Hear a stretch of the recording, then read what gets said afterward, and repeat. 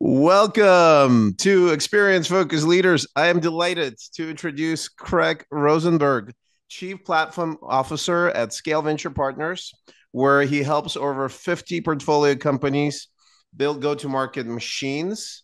But one of the things about Craig is that he is a well-known name in all content related to go-to-market. He co-founded and was chief analyst at Topo, which really defined sales tech space.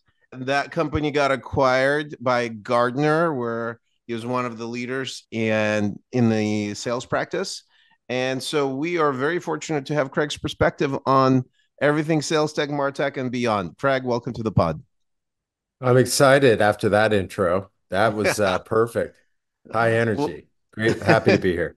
listen, I'm really happy that you're here because I think you could be described as OG of the content related to our space. You're right. We were publishing thought leadership that I think at some point influenced me and validated our hypothesis about why we should go build Relayto, which is one of the reasons why we're also doing the podcast to engage all the audience.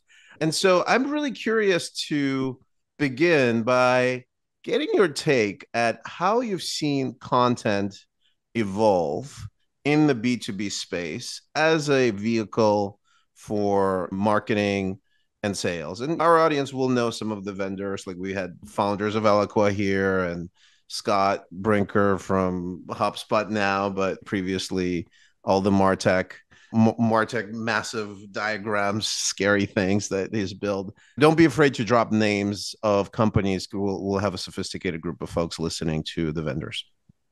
Yeah, you led with a big one. By the way, for fun, my sort of start in thought leadership was, I call it around 2008-ish when the marketing automation platform started to take off. I had helped co-found a company called Tippet, which was a business media company. And so as part of that, my CEO and founder, Scott Albro, pulled me downstairs one day and he's, listen, we have to eat our own dog food. Go start a blog. And I'm like, okay. So I went to the SEO and the content team. Like, yeah, it's easy. Just go on WordPress and start blogging. And I named it the Funnelholic, which was a good blog, which, by the way, I let lapse. If anybody tries to look it up, it's a bummer. But so I started writing and it was doing okay. And then this thing called marketing automation really started to take off. And I started writing about that. And there at the time, the Marketos and the Eloquas and the HubSpots were like just the content was their battlefield.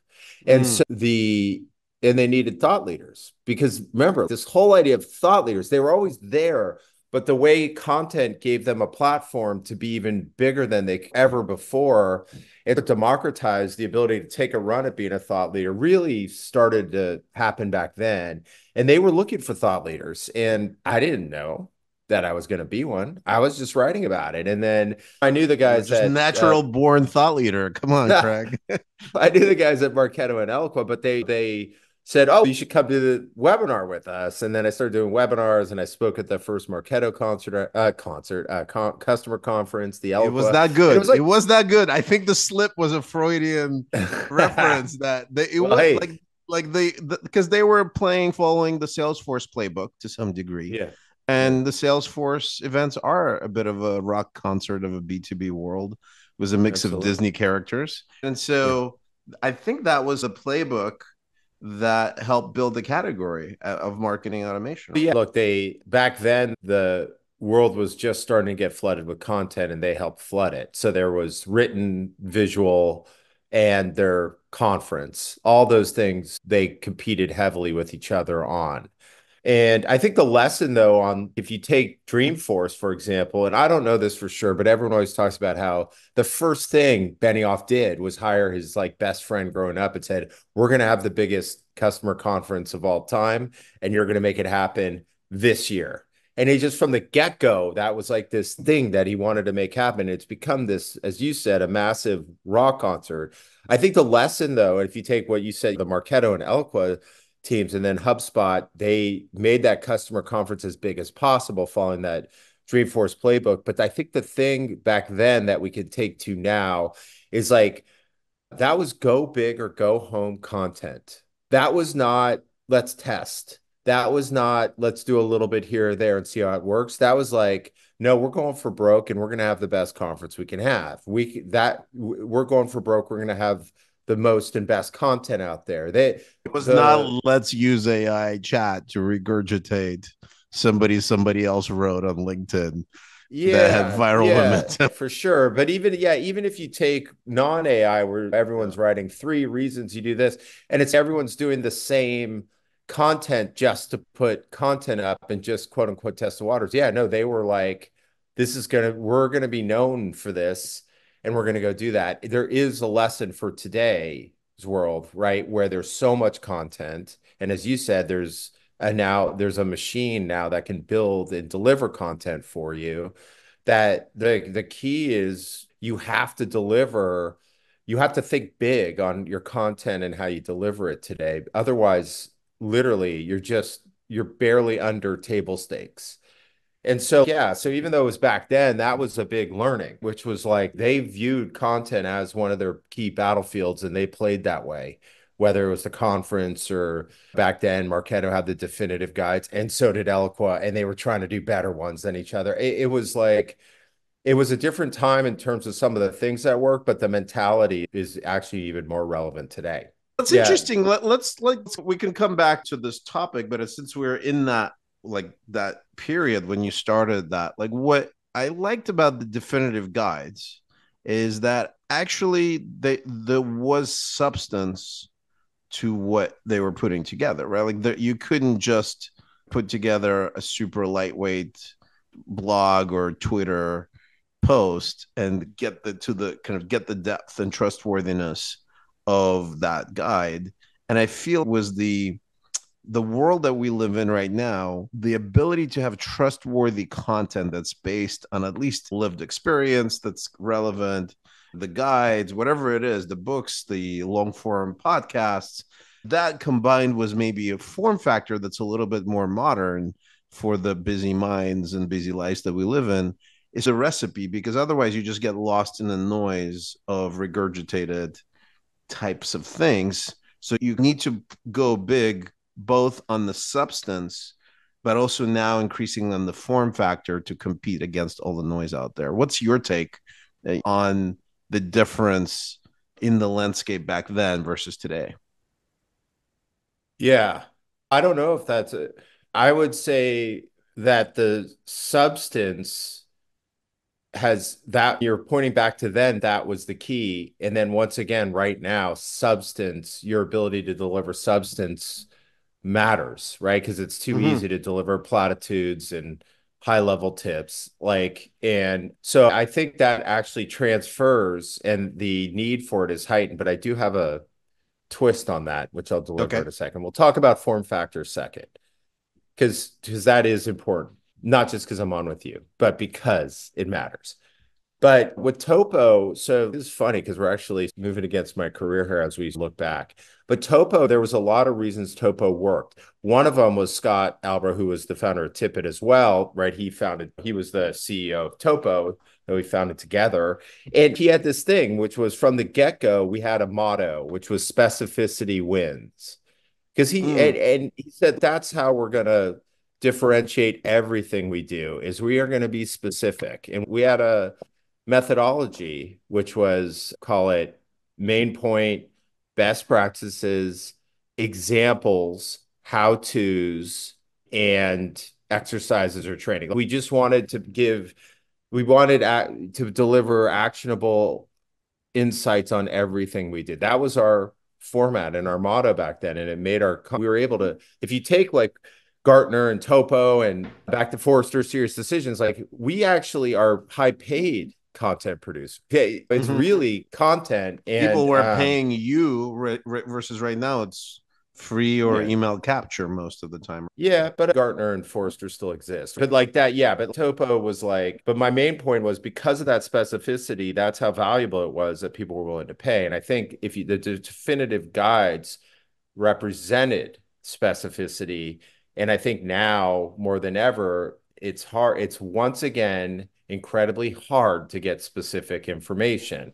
it's easy to get tips. I could go to Chat GPT and get tips and best practices right now, but how you go do that and the specificity around that is a differentiator. And as people think about their content, they should do that. However, if you ask John Miller, my definitive guides weren't working as well in his most recent round. He said the times have changed. I think they've changed. I don't think that means definitive guides don't work. I think one of the keys here is that you can't just definitive guide everything. Like you have to find the niche that your target market doesn't have enough info about and will excite them and inspire them as well. Now, in this era, there should be lots of opportunity for that because times have changed, right? And new playbooks have emerged and new ways and approaches have emerged. But right now, if you do a definitive guide to content, that will flop. You'll get some, but it will not deliver the way a HubSpot one would have delivered 12 years ago. But if you deliver on, I don't know, I'm just making this one up, but like right now, clearly as a channel to get people to your content, LinkedIn, there's been a lot written about it, but I think now we're at the peak LinkedIn, right? Where if you're not playing there and delivering your content there, then you're going to fall behind. That's a game change. And most of the stuff out there on LinkedIn is fine. There is some specificity, but it's like for salespeople, it's for individuals. But right now, what do you do as a company, as a founder, and how do you go play that? How many Mm, times do you post?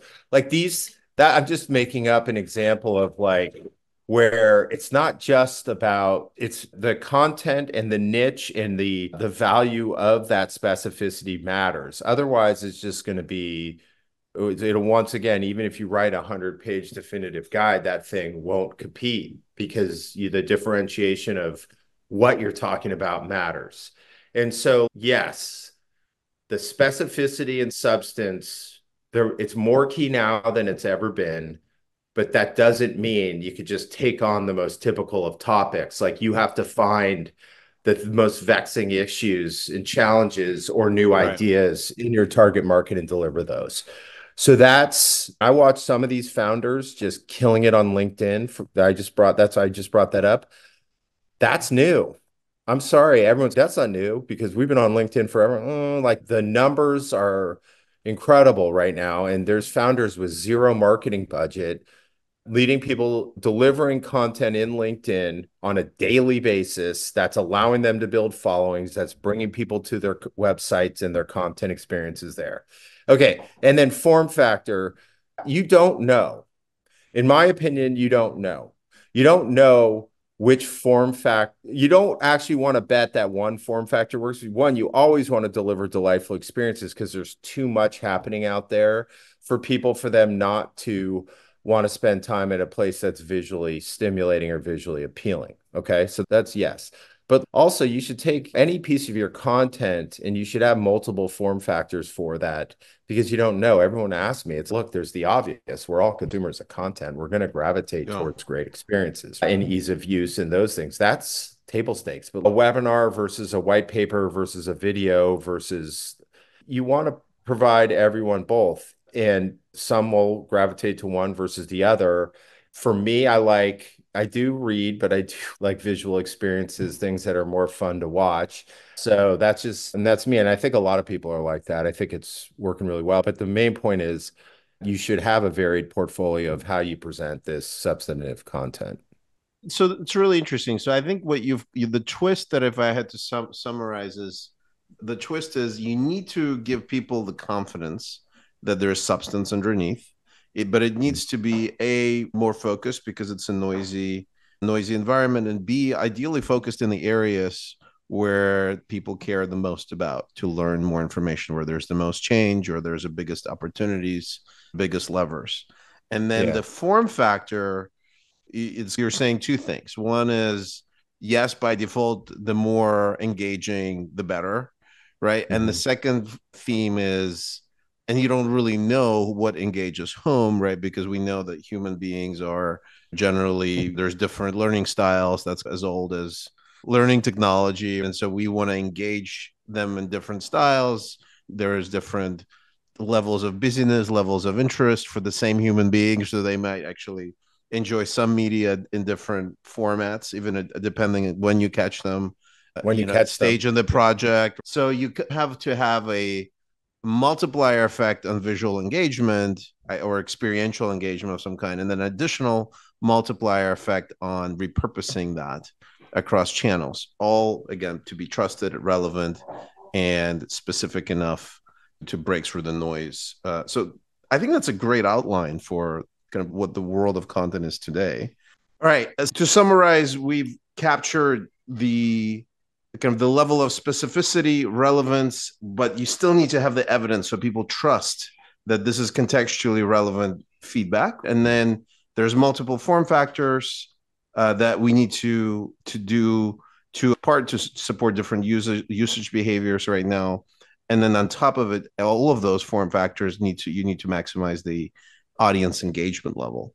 So one of the things that is really intriguing to us as we look at the reports and presentations that you were publishing back in Topo era, like oftentimes the deliverable was still the PowerPoint and sometimes the research or PDFs.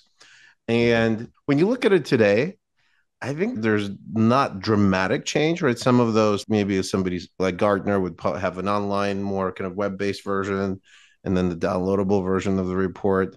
Most of the slide decks are still ending up before they go out being saved as PDF files and so on. So I'm curious, what's your take on why some of these form factors stick around, right? And we have a hypothesis that we even covered already. They have maybe a sense of substantiveness that's implied in the nature of the report, a sense of permanence as opposed to a lightweight blog or web page. But you know what? You've published these things, right? You're training a bunch of folks now and you're helping them build their trusted content. What have you seen stay the same in the form factors and what has changed for trusted content? For trusted content. Well, first of all, just the at Topo, we created one form factor because the truth is we were never that big. It's the rigmarole that's required to get multiple factors perfected back then was too hard. So we Mm-hmm. just said, what's the one? We do believe people ascribed value to density. That was back then. This is one of those contradictions in the market now is the we found that shorter, more, I don't know, big font, shorter blog post-esque materials did not do as well as denser information filled content. We didn't believe that was going to be true. It just was. It just did better. That was back then. I do believe we were delivering research, which is a different deliverable than what some other people do. I don't, so I like PDFs. I get excited. I trust them, but I'd rather watch or look at something more visually pleasing now. Maybe that's Jade. I work with startups when they're thinking about their content right now, it's most important to figure out what we talked about before is what is substantive. And then let's worry about the form factors. But when you do, I do think you can deliver visually appealing digital content now that has the same feel for substantive value as that of what used to be our PowerPoints to PDFs.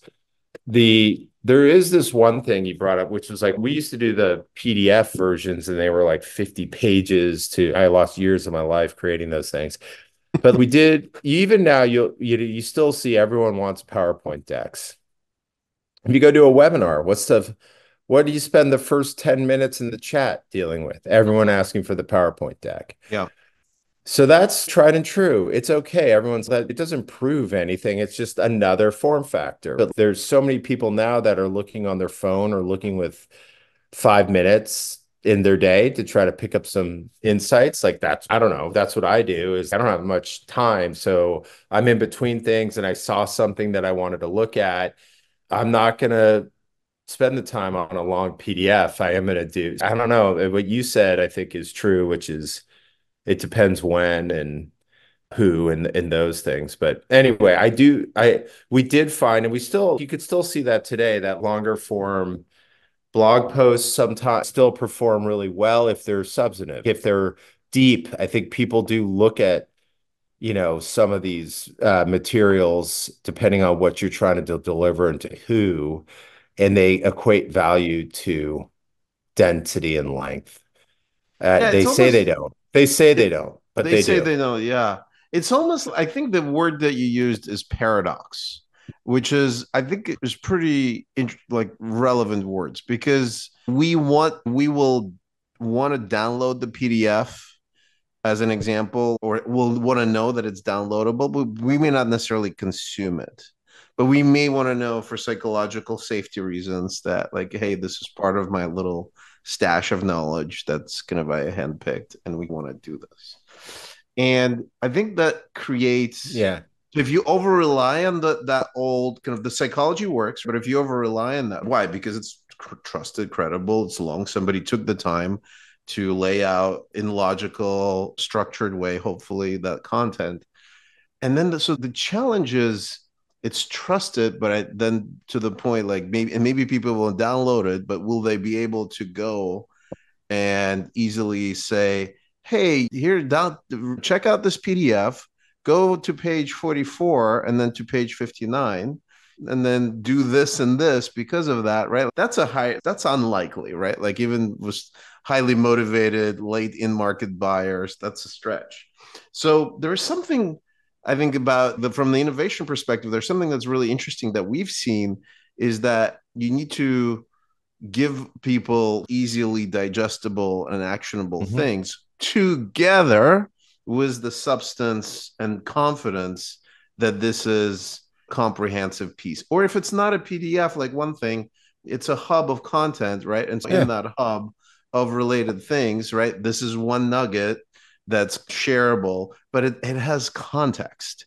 And in the world where we don't know who to trust, or if AI is creating these emails or whatever blogs, the context raises a lot of the credibility, right? So I should trust a topo report on topic A because I know that's just one topic that you covered in depth, but you actually went through the whole value chain of sales tech or whatever go to market Yeah. research.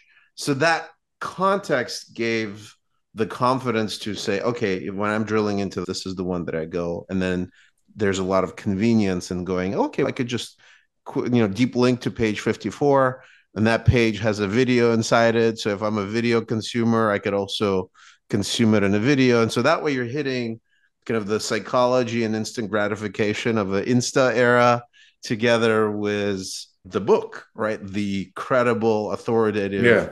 format that has been honed for millennia at this point for way to convey trusted information. Yeah, look, there is so late stage content is interesting because like the form factor there that everyone makes fun of, yet they still ask for and salespeople still deliver is the data sheet. Yeah. And they Mm-hmm. don't read it. Here's the thing is they want the quick act. I learn more from explainers, video content about product than I do about reading about product because I get bored senseless. But I would never enter a buying cycle if you didn't give me that data sheet in dense content. You see what I mean? That is where the late stage is where the paradox actually lives in a way that's so unique, right? Which is it's very similar to what you were just saying, which is you need the backup. Like you need to deliver that. It's almost like comfort. It's there. It will Yeah. be there as for reference and whatnot.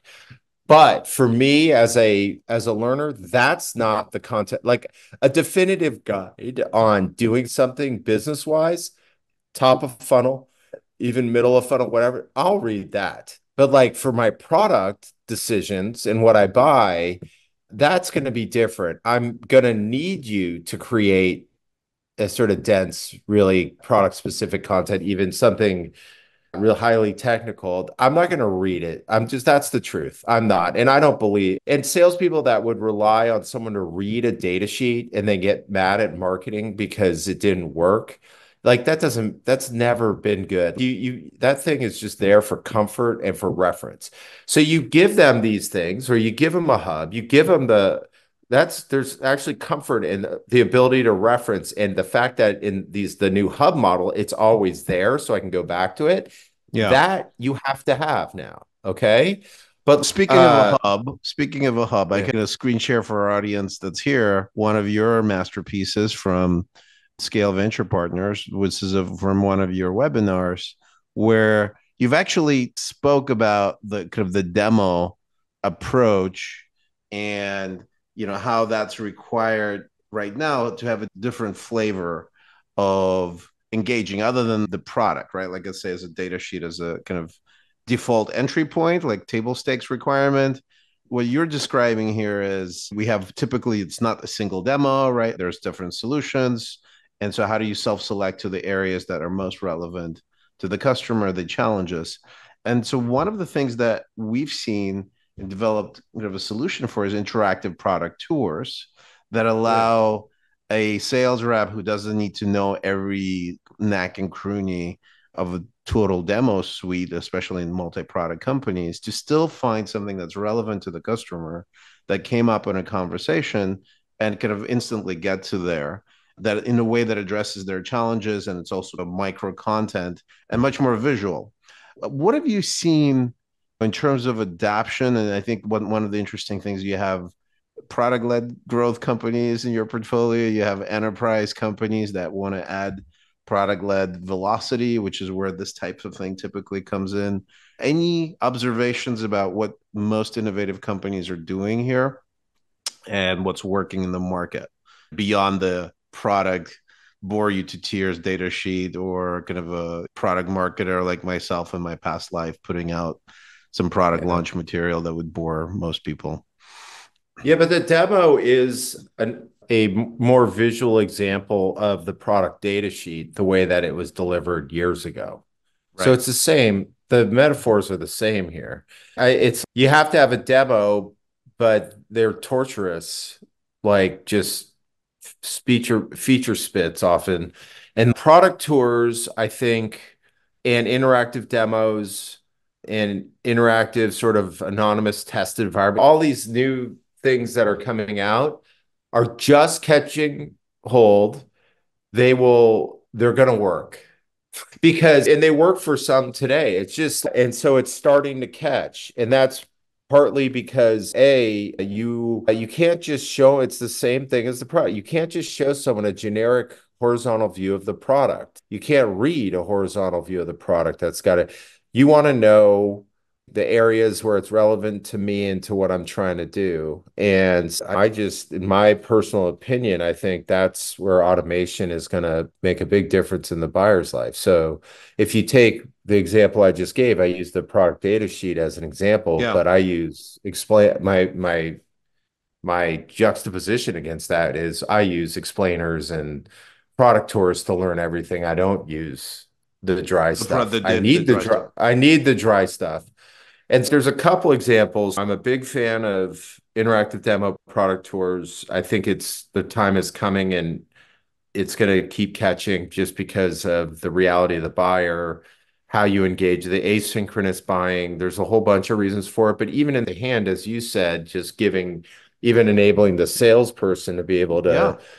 deliver product in a relevant way. That makes total sense. I think so you can see like what it is the same as it was 20 years ago. How we deliver it needs to get better, and technology will actually help us go do that. So, Another one is, yeah, go ahead. so Yeah. let's dive into that because I do think there's a fundamental difference in the technology. So the for example, you always could have found like a list of all the data sheets, right? Companies always had, hey, here's our resources section. You could look up all the data sheets and you could find the data sheet that's relevant to you or you think is relevant to you. And then if it's one to two pager, that's not too big of a deal. But if it's a longer asset, then there's a portion within that's relevant to you. And that typically was a pain to do.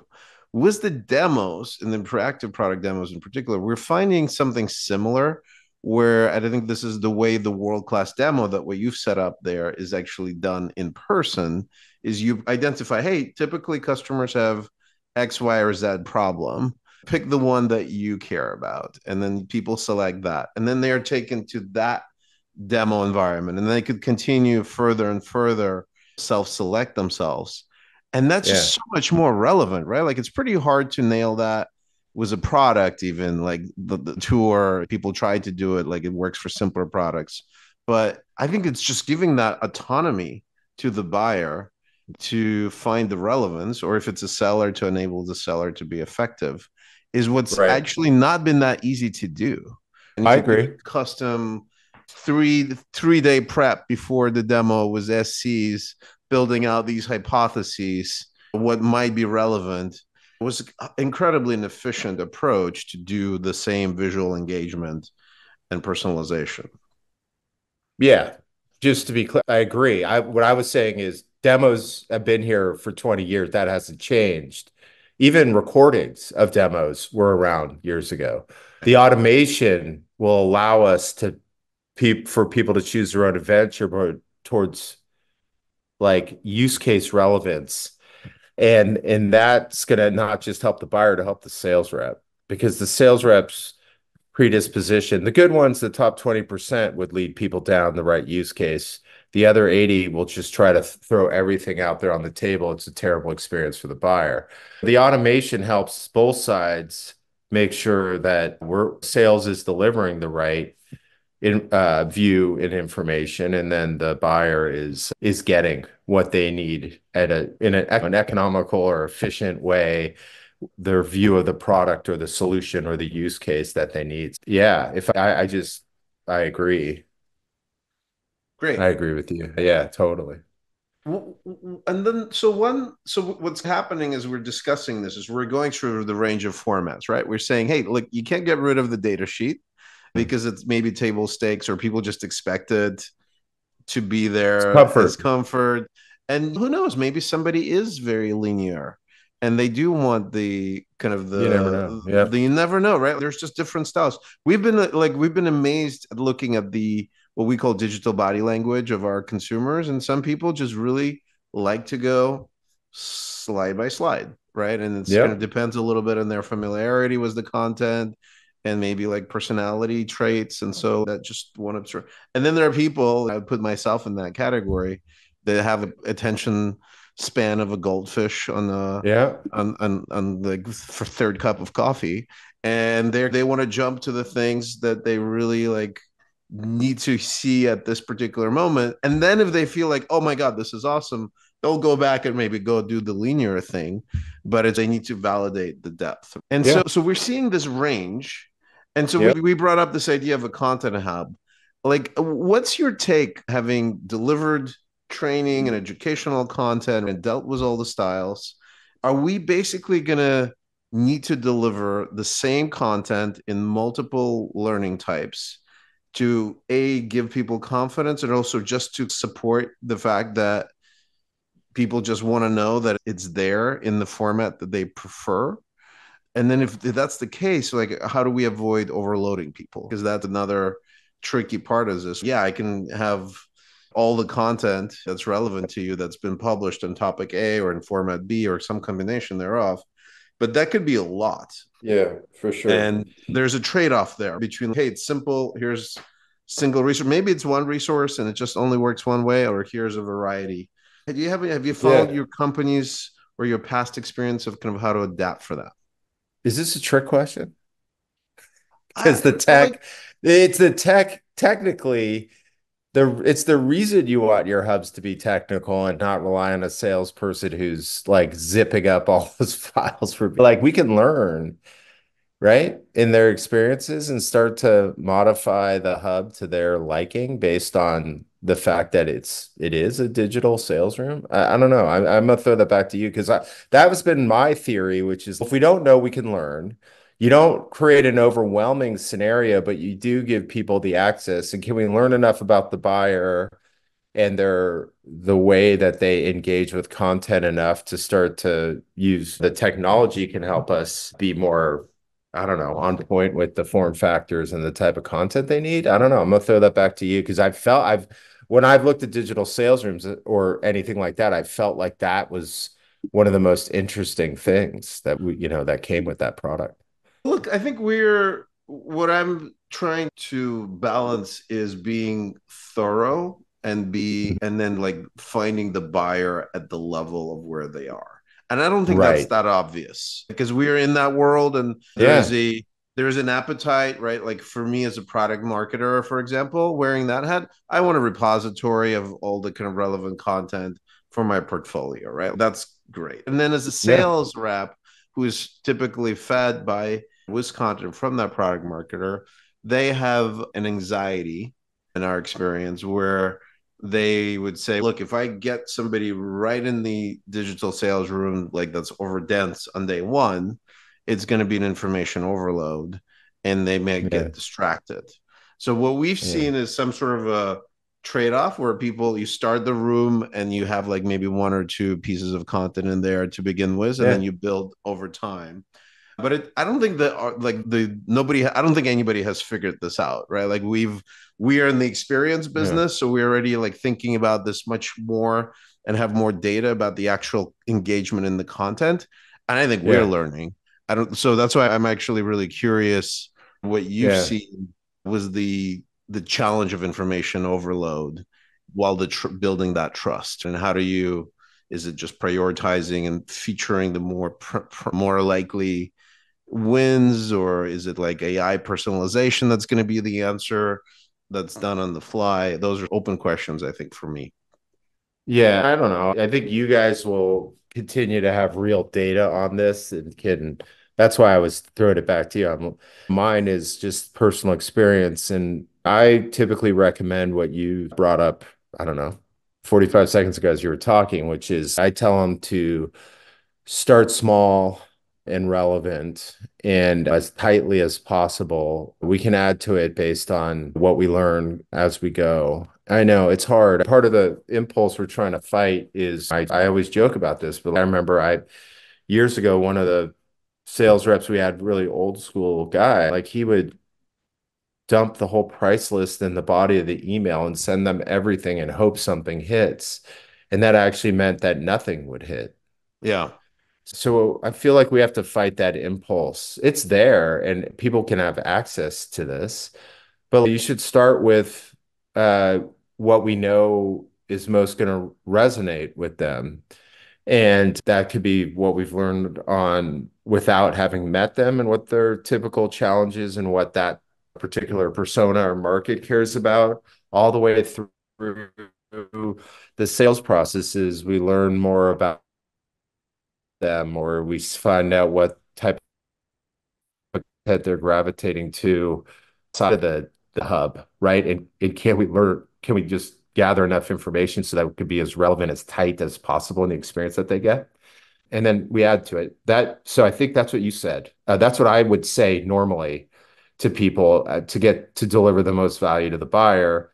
And I know it's hard. For a lot of people, their sort of instinct is, oh, what if I miss something? And it's, look, the quality of the content on whatever that it is that you deliver, you should rate it on its relevance and substantive value. And as long as it adds value, even if it's not exactly what the buyer wants, we can figure out what the buyer wants. We just want to maintain that credibility. So if you put three pieces together, I'm making up the number for the buyer, that's tight, right? Ultimately, I think they'll consume more. I don't know. I'm going to learn more from guys like you as you watch real content consumption. But as long as that content reflects the value, right, then you're going to be okay delivering less and then providing more based on feedback from them. And as we learn more about what they need, we can add on to it. But for me, tighter is better. Got it. I think that kind of broadly leads into this one somewhat controversial question that I have that's in my head. There is a category called sales engagement of products, right? Hmm. Great products. I think the key word is sales, right? Like to me, Yeah. in the word, they are meant. It sounds like sales engagement sounds like you create something engaging for when you sell, but it's actually a way for sellers to be more efficient actually versus Hmm. really engaging in my view, but there's probably some combination of there, but it's really like Yeah. a Yeah. sales efficiency. It should have been called like a bunch of sales efficiency tools, different types. and maybe some insight over time, right? Because if they're good sales efficiency tools, they'll start capture the actual outcomes of moving to the next level. That's very different in my head than buyer engagement, which is what we've been talking a little bit earlier, was these demos that are more experiential, and there's benefits, right? Like you probably need to have some appreciation for sales productivity to try to engage before you get to engage the buyers. But if you're very productive spamming people, it will not work in today's day and age, as an example. Or Yeah. there's this short-term tactics that could lead to long-term not doing the types of things that you want to be doing, especially if you're playing in the long-term game and or unlimited market. And so I'm curious, what's your take, right? Like you've seen these trends, you pioneered some of these categories yourself and defined them. Is there something that you people just get locked in the category and just it's hard to get out and pull back up and say, is this category relevant in this day and age? Is now that we figure out how to send mass pseudo personalized emails, is should we slow down on the sales engagement and move into something else? And what's the kind of the lifetime relevance of these categories, right? Is it just a portfolio that everybody needs to have, and then you start emphasizing, de-emphasizing things over time?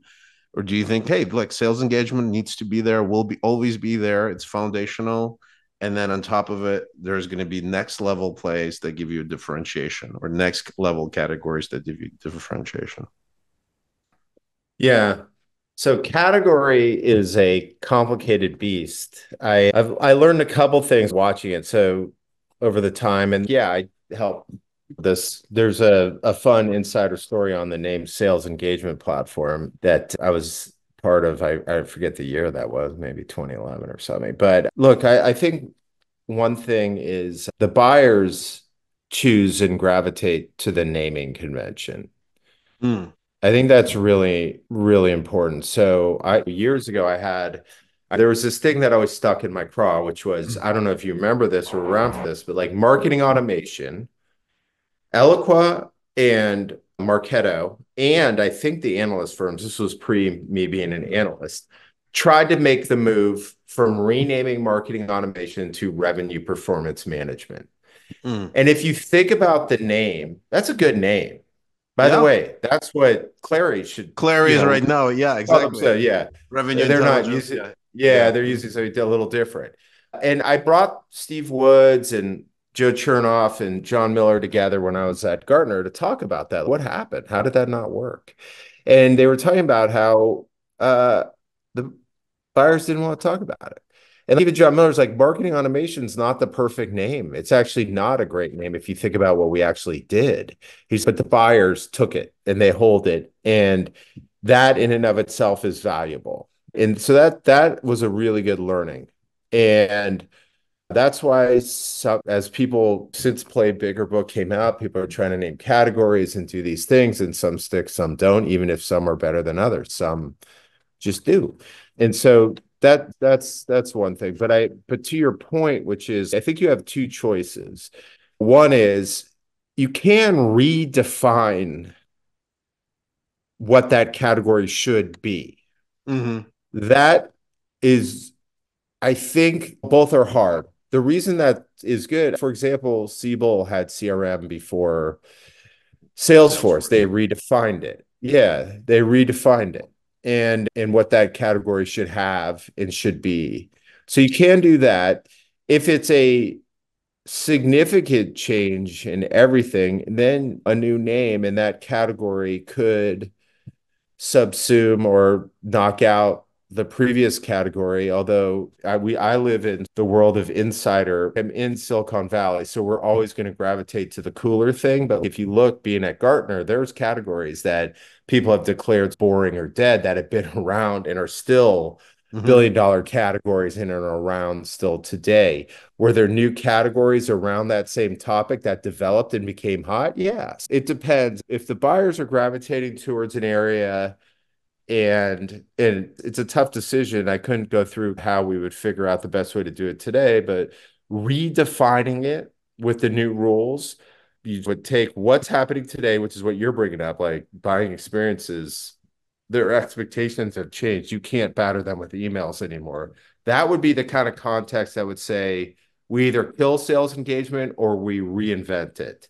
Right. In my opinion, because of the proliferation of that wording convention, sales engagement platform, even though I know it's not perfect anymore, it's still worth taking the name and the momentum of the category and redefining it versus trying to Interesting. start. Well, so this is actually very relevant. So there's an emerging category, and we mentioned it, digital sales room, and that sort of was Godard's and G2 folks put it out there. It's still not like a defined category. And I have a personal beef with it because it's almost gets us back into the word sales. Whereas really for that to work, it's about the buyer. It should be about digital buyer room or digital client room or something that creates a great experience for the audience. And it's a philosophical difference, right? But the buyers obviously sales organization, something was marketing enabling it. And it's a tricky one, right? Because you probably are like, if I'm in sales, I can't afford, I probably want to buy something that has sales in the thing to justify the investment. So it's almost the Yeah. psychology of the buyer is not necessarily connected to the outcomes, kind of what you're saying of what that category needs to deliver. It could be connected to their role.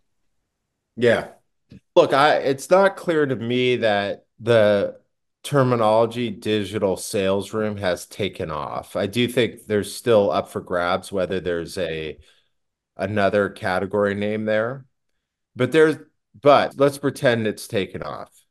Because Gartner's big on it. They've done really good work on it. You mentioned Goddard. There's other folks. I see it being pitched in the Valley and seed and Series A land. So there is some movement there.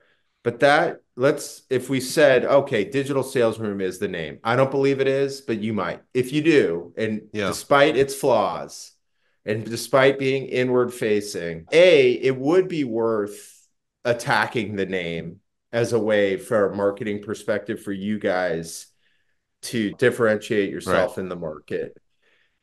But the idea there would likely be to pull the digital sales room Traffic members of and that yeah, category into the new. behind you. Yeah, you'd want that still. You would still want people who are actually looking at digital sales rooms to consider you. But like from a campaign, marketing, and positioning perspective, I think juxtaposing against how inward looking that naming convention is would be really powerful. I do think ultimately the idea would be it becomes less about the parsing the words in the category and more about what it takes to win in that category. And I would say in that one, it's nuts to not be taking a buyer first point of view there. Because yes, sales gets the benefit of that, or the Yeah. organization does from a content perspective, but that's built fundamentally for the buyer. Emails to them are not. They're supposed to be, but like this is like the ultimate. This is like their digital place that we are providing. That's theirs. It has to have a customer experience first approach. Otherwise, But it's it's not going to work. this theory is right, but the vendors selling it are the same vendors that have sold other sales productivity tools, right, or asset management tools. And so I Yeah, think it's an interesting one. I think you brought up Salesforce earlier, right? So I was actually there at the time, like circa 2004, 5, and yeah, I remember the positioning was on demand CRM back in the days, right? Because it yeah, was easy to understand, right? Yes, we had the no software and the whole thing. That was more just to interrupt people. But the category was CRM.